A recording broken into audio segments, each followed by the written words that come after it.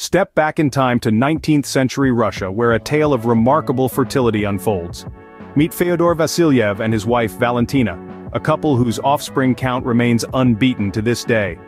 Over 4 decades between 1725 to 1765, Valentina endured 27 labors. Yes, you heard it right, 27. But the real kicker?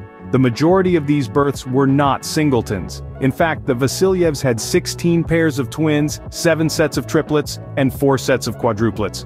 That's a staggering 69 children in total.